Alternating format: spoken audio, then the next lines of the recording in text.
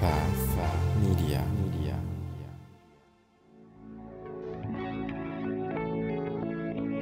Hi, my name is Ronnie Cruz. After almost 2 decades as a career network marketer, I realized that despite continual work on my personal and professional development, that I had hit a massive brick wall. So I took a deep and honest look at myself, top to bottom, hoping to find answers, and my search led me to one conclusion. The definitions I held of my business, of my world, of my life were the very things holding me back.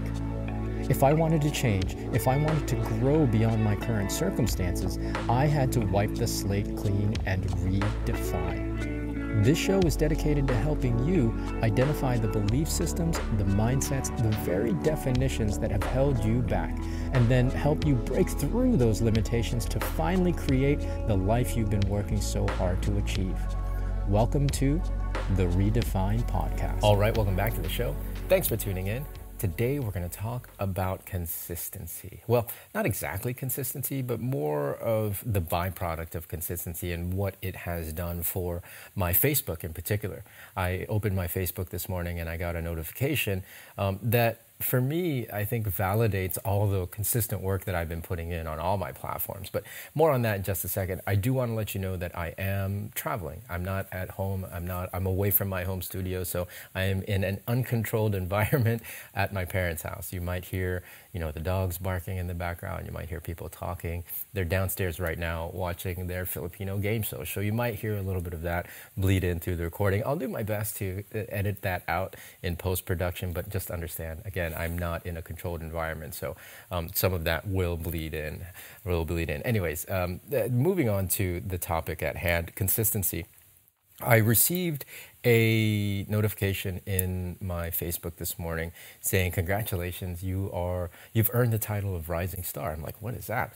So I clicked on the thing, and the notification said, congratulations, you've earned a spot in the top 1% of rising creators this week. I'm like, wow, that's amazing. Rising creators, 1%, right? That sounds like a big deal. And, who knows what that actually means. But I really appreciate that Facebook does this and acknowledges the work that content creators put in. People who are intentional and purposeful with their content creation, right? People who are creating and publishing content with the intention of being content creators. And so, yeah, it's really validating, I think, for me. I mean, of course, my other metrics and the fact that, the Facebook and my other profiles have generated traffic for my courses. And then, of course, for the Redefine network marketing event that I just did at the beginning of the month, I know that it's working, right? Like I don't need, a badge or a title to tell me that the marketing and the content creation is working, but it's a nice added recognition, right? Sometimes we can feel like, is this stuff really worth it? Am I making progress? And to have this kind of recognition outside of my own metrics that I'm measuring, it's really nice. Again, it's really validating, and it speaks a lot to consistency being the key component of success of any of these campaigns that I've done. Right? Yeah, sure. Like I've improved the quality of my content, the quality of the value of the content that I post. But, sometimes you can never tell, right? Sometimes they're duds. Sometimes I'm just like, man, I just got to get a piece out there. And it's not something that I feel confident about or that I feel like is my best work. But, just showing up and making sure that I have, a piece of content going out every day, it increases my visibility.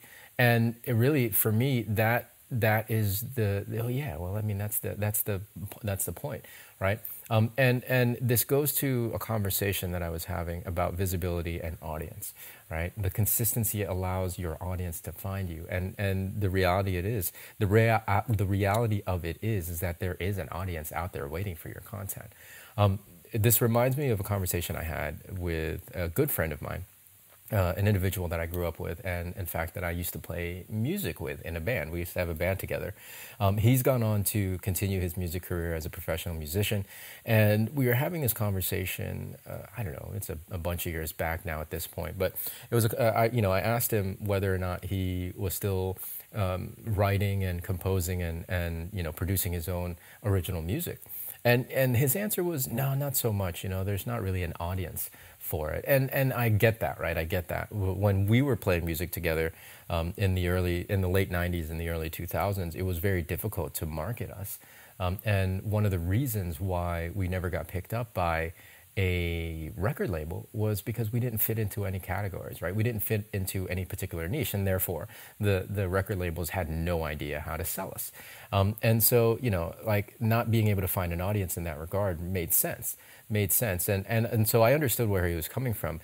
Fast forward though to today, in the digital age, in the content creator age, in the influencer market age, there's no such thing as not having an audience. Everybody has an audience.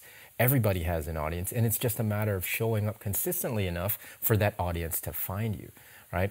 It's not that they're not there. It's not that people won't like your music, or that there's nobody won't be receptive to it. Like, you can create any kind of channel you want, and this goes beyond music, obviously.